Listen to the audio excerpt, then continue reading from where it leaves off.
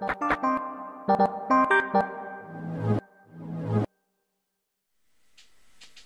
and welcome. Today we are going to be talking about good code, writing good code, and how just a few lines of code can make a load of difference on how your program runs. And one of the reasons I'm doing this is because people argue over which programming language is the best and why you shouldn't use such and such program or such and such programming language. And yeah, you know, I have my opinions on different programming languages, but I have a personal feeling that for the most part, when it comes to writing efficient code, it's more important to be a good programmer than wondering what programming language is the best, because you can take the absolute fastest and best programming language in the world, and if you write your code poorly, it will run horribly. And you could also take a very slow language, but if you write your code efficiently, your program can run better. And yeah, if you got the fastest programming language and you type the most efficient, it's going to be the most efficient. But my point here is how you can just do improvement. In fact, the code I'm going to show you here could definitely be improved some, but it's just basic examples to show you the difference. So right here I have in Blender, I have a 3D model of a Sherman tank. I think it said it was a Sherman tank in the model. Anyway, it's a tank. And we are going to load that into a program that I wrote in JavaScript using HTML5 and Three.js. And a lot of people are like, oh no, writing programs in HTML and JavaScript, it's horrible, blah, blah, blah. And maybe you're right. You know what? Maybe you're right. But I'm going to show you how just a little bit of changes, again, can make a huge difference. So here's the model in Blender.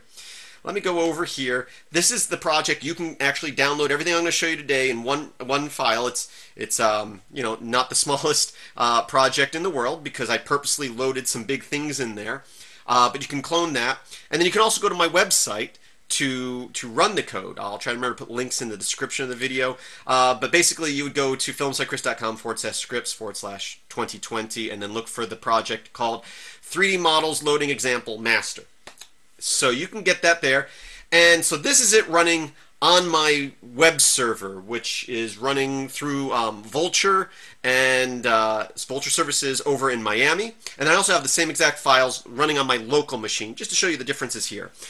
Because one of the issues that people will complain about with like HTML programs is, oh, well, loading times because it has to download everything. Well, you can cache everything. I didn't write this program to cache anything, but I can run it locally, which speeds things up dramatically. But any program you run either has to be downloaded or loaded to your computer at some point. So even though we might be working with large files here, you could write the code to cache locally, and that way it doesn't have to download. We're looking at loading time here primarily, but also download time. So real quick, I have three examples here. I have Tank 10, which loads 10 of those tank models, Tank 100, which actually loads 101 of those tank models, and then Tank Empty that uses empties, which you'll see why we do that in a moment. So let me go ahead and load this from my web server, my Films by Chris server. Again, I'm in Naples, this is in Miami, so it's the other side of Florida. And my internet speed will vary greatly on this, but I have my network tab open here so you can see as it's downloading and how long it takes. So I'll click on Tank 10. And you can see here it loads a scene. I can move the scene's working, but the tanks haven't loaded yet. If we look down here, they're still loading.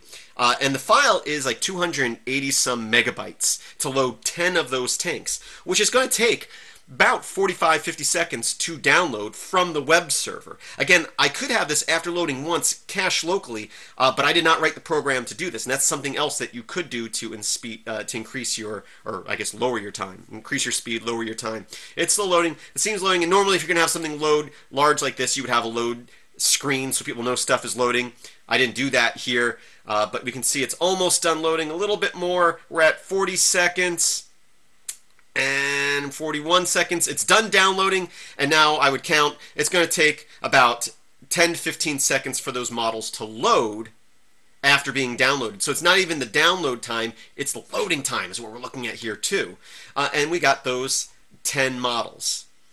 So we're looking again, 45 seconds to a minute with halfway decent internet speed on my machine to load 10 of those models. Let's go ahead and run that from a web server locally. We'll go 10, and again, you can see here it downloads the model. It only took about a second to load that, but we're going to look at how long it takes. Once those models are downloaded, they're still not here. The scene's frozen because it's loading those 10 models.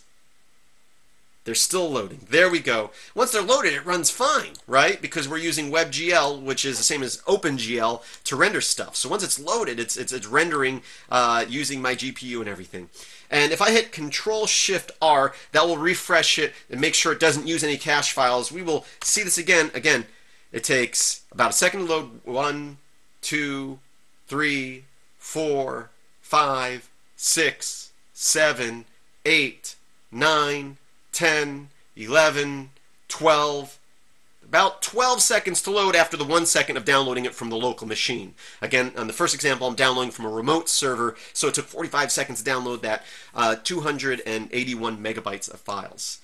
So we're looking at loading this locally. Best case scenario, is going to be 10 to 15 seconds. Let's go back to my remote web server, go back to the directory here. Now we're going to load, again, there's actually 101 tanks in this scene. Let's see how long it takes to load from the server on the other side of the state. 1, 2, 3, 4, 5.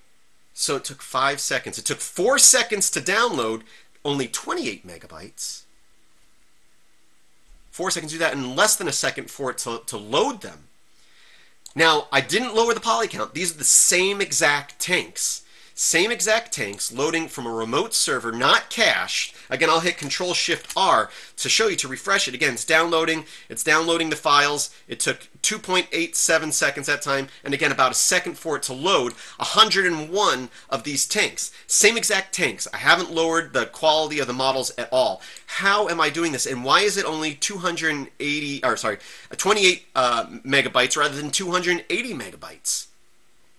And it's 10 times what we were loading before. I'm not compressing the models at all. I just wrote the code different. And again, that was a remote server. Let's see how long it takes to load that from the local machine. 101 tanks. Boom. We'll refresh that again. 1, 2 seconds to load 101 of the same exact tanks. Well, let's go ahead and look at the code. So I have the project here. We will first look at tanks10.html. And we got some JavaScript in here. And if we look up here, most of this is just basic loading the scene stuff. But then here we're loading the model. I'm calling this function that I wrote load DAE file, which is the type of model that we're loading here. And we're loading model tank10.dae. Again, that's 280 some megabytes. We come down here, what we do, well, we create a variable called model, then we just basically load that model and add it to the scene. That's pretty much all we're doing here. So we're downloading 288 megabytes worth of files, worth of model, and loading it. And that's only 10 models at that size. Let's exit out of this and look at the difference in tank100.html. Again, we load it in the main function up there. The color coding's a little messed up here. Whatever. But let's look here. We load the scene just like before. All that's the same. Well, now, instead of loading 10 tanks, this is only loading 1 tank, which is why it's 1/10 the size. I find that tank model. This is one way of doing it. There's better ways of doing it. But I'm creating a tank object. I'm setting its position. I don't need to do that. I was trying to move it off to the side. It's still buried in all those tanks, but I move it. Then we just do this. This is basically what I added here. After finding the tank model, I'm looping 10 times and looping 10 times again. I'm taking that tank and I'm cloning it, and then moving its position X and Z relative to its number. So basically, we're taking, what we're doing here is we're loading one model, and instead of loading 100 models or 101 models, we're loading one, and we're saying, instead of load it, just generate new ones. Generate new ones. So we don't have to load all those models up into RAM and then render them out to the screen. We're just saying create. And in some cases, example here, sometimes it's faster to create something than it is to load something. So instead of loading 100 models, we're creating them. We're loading one and then copying it over a number of times. And the way we're doing that is basically this for loop. Again, this is just repositioning the original tank. So the only thing we've added is we found the original tank, and then we loop through it and load 100 more of them to the scene. Now that's great. And also I wanted to go back to Blender to also show you, I was talking about how in the web browser it took 10 to 15 seconds for it to load those 10 tanks. Let's go ahead and load a new scene here and delete the default cube. Whoops. Delete the default cube. And I'm going to import that same exact file. I'm going to go here, I'm going to go to my models, and I'm going to load those 10 tanks. 1, 2, 3, 4, 5, 6. So it took 6 or 7 seconds is what I normally count when I test this out. So it is faster than in the web browser by, about half. We got 7 seconds rather than 10 to 15 seconds. It's usually about 12 seconds. So yeah, about half in Blender than it is in the web browser. So yeah, Blender's loading things better than the web browser is. But doing it the proper way where we're generating them rather than loading them all is still faster than that. Now, one of those issues is I very easily put them in there and looped through them and made 10 rows of 10. What if you're designing a game and you want these tanks in certain places on a hill or a box and you want them rotated a certain way? Well, you still can do something similar with just a few lines of code, and I'll show you my code, but my code on this could probably be cut in half if I spent a little more time on it. I'm going to load this, and all these files, again, are in the project on GitLab. We got tankempty.blend, don't save that, and in this scene, I have one of the tanks, and I have a bunch of empties. Empties are just points. They're just positions and rotations. And you can see that some of them are higher. I put them all in different positions and different rotations. So basically, if I go back to my web browser here, and I can go to this again, this is my remote server here. I can click on tank empty. 1, 2, 3, 4. And there are about 4 seconds for it to download and load all these tanks based on those empty positions. And if I do it on the local machine, 1, 2, there we go. We got 2 seconds to load those. And yeah, there's not 100 here, but again, cloning them like that takes almost no time at all. So I could have 100 of these empties, and it wouldn't increase the size of the file very much. So there's not as much, not 100 to load 100 tanks, but 100 empties are nothing. So you can use empties in your project. And normally you would have, here I have the tank and the empties in one file. Normally you would have one file containing all your assets. So you would load all your assets, your soldiers, your trees, your buildings that you're going to use. And then you'll have another file that's basically your map that has all the empties in it. And I'll show you the code right now for this to explain a little bit more.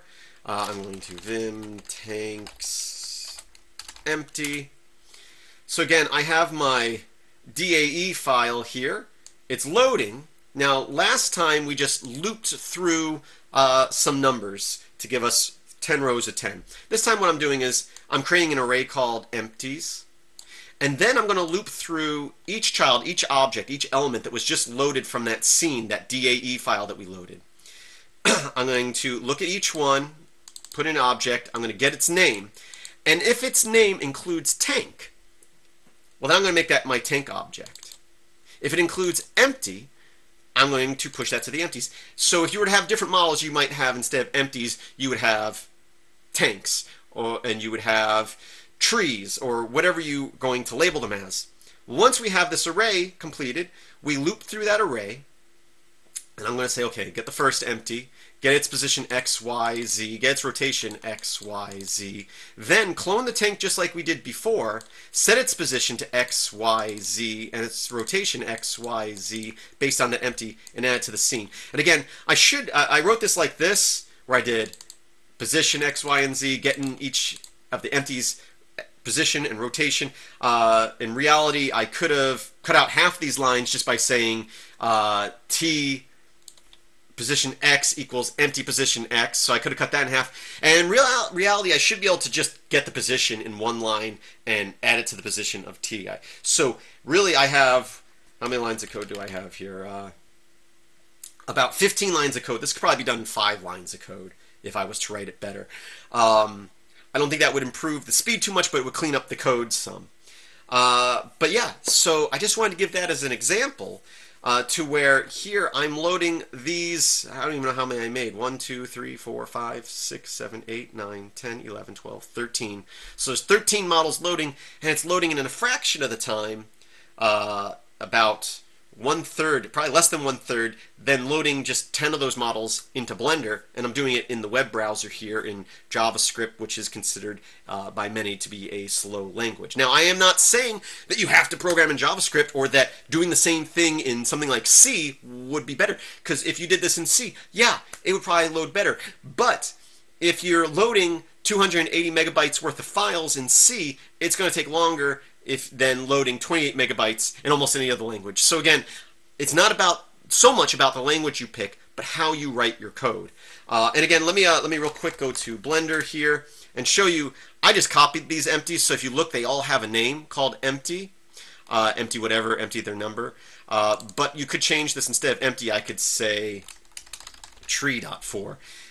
And then I could add a tree model in here, and when I loop through, instead of saying just find the empty, if the name is empty, I'll say, well, I'll create a new array called trees, and I'll say, okay, if the name has tree, push it to the trees array, and then loop through those positions as well. Just different ways of doing it. In fact, you could make one loop like this, and based on its name, clone a different model. Again, we're getting more in depth there, but same concept. You wouldn't have 100 trees in your scene. And lots of times, if you have a game editor for a particular game, their level editor is going to do this. You might place 3D models in the level editor, but then when you save that output, it hopefully isn't saving all those models to the scene. It's going to convert them to basically coordinates like this. So anyway, thought I'd give that example. Again, you can go to gitlab.com/MailX1000. This project's called 3D Model Loading Examples. And you can also go, if you were to go to filmsbychris.com, we can go to Software, Scripts, click on 2020, and 3D Model Loading Examples, and you can run this right off my server in Miami. Hopefully, I've got plenty of bandwidth, so hopefully this 288 megabyte file doesn't eat up all my bandwidth. If a lot of people start hitting it, I might have to get rid of that one. But you can obviously run it locally by cloning it, or at least downloading it from GitLab. But if you want to test it out, you can click here, load those 10.